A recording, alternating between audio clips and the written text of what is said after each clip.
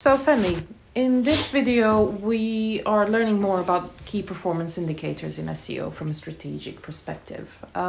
What is your view on brand visibility and how that is achieved through SEO? That's a very, very good question. And based on my experience, I see a lot of people focusing on keyword terms, which is very good because people that don't know your brand will come through keywords. But the moment you start getting direct traffic, people know your brand, that invariably means you'll be spending less on paid search because people are typing in your brand name specifically and they're coming straight to you to buy something. A good example is Amazon. Think of yourself when you buy something on Amazon. When was the last time you searched for something through Google to get to Amazon? You just go straight to Amazon and then you're there. And if you want to watch Netflix online on your computer, you just go straight and type Netflix. If you want to buy an Apple product, for example, you go straight and type apple.com or .co.uk and you buy the product.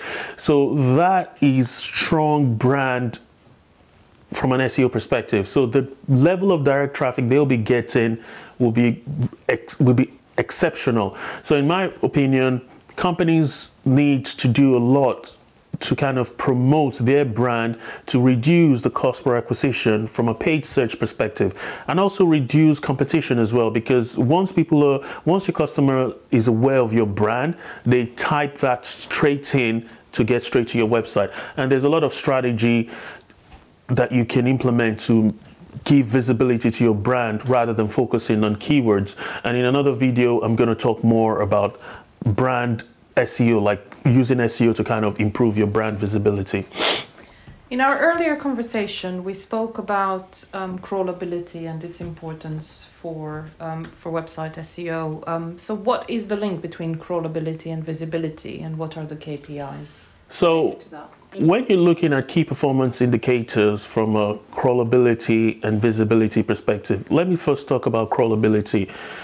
The ability for Google to be able to access all parts of your website from an SEO standpoint, not having any issues when it comes to crawlability in terms of server errors or any technical problems in terms of even speed, that means you have good quality website from that perspective, which also improves your ranking.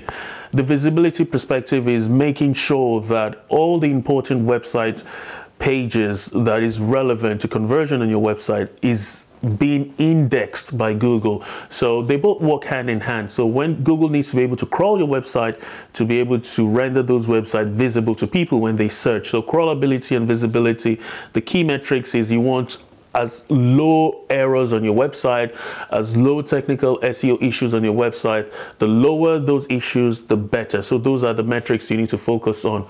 Zero crawlability issues if possible, and very, very high visibility if possible. And what are some of the KPIs related to website performance and speed? The number of seconds, milliseconds it takes for your website to load, that's a very good KPI you need to focus on. If you can get your website to load within 1 millisecond, perfect. The longer it takes, the more difficult it is for people to actually stay on your website. Say, for example, your website is taking 30 seconds to load. Nobody is going to come on your website, and Google is not even going to rank your website high because it's bad experience from a usability perspective. So the key metric you want to focus on is make sure your website loads as fast as possible, within 4 milliseconds if possible. The faster the better, because it also affects conversion as well. A faster website, you get more conversion. A slower website impacts your conversion. You identified the backlinks as one of the key elements of SEO. What is a number of backlinks that should be tracked or used as a KPI? When you're looking at your backlinks as a KPI, you don't want to focus on numbers. You want to focus on quality and relevance. So if you have consultants helping you with SEO, or you're doing your SEO in-house, you want to measure the number of new links you're getting to your website, and those links need to be relevant to your niche. So that's the one key criteria you need to focus on. Focus on quality. If you're like in informational space, the number of links you can get from reputable websites or educational university websites, the better for you, because those links are links that are important to your target audience. So you want to get links that come from websites that your target audience visits. So that's what relevance is all about. And in our earlier conversation, you also emphasized conversion rate as the number one goal for effective SEO. So what are the KPIs you would track related to conversion? So when you're looking at conversion from an SEO perspective, you want to track conversion from SEO as an individual channel. Conversion, you always have assisted conversion because people will come through different channels and they will relate with different channels and you get your final conversion. But you want to focus on the conversions you're getting, even from a location perspective. If you're an international website, you want to look at your conversion from countries, from cities, major cities, time of the day, and different kind of elements. So you want to pay attention. So those locations that you're getting very, very high conversions from, and you can identify the locations that you're not getting good conversions from an SEO perspective, so you can then complement it with paid search. So that's where SEO and paid search works hand in hand. So your conversion, if you're getting good conversions on one side and you're struggling in another side, you can complement it with paid search. So conversion is the number one key performance indicator from an SEO perspective.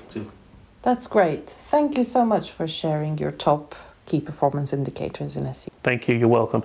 And if you're new to the channel, consider subscribing, clicking on the bell notification down, and I'll see you in the next video. Thank you.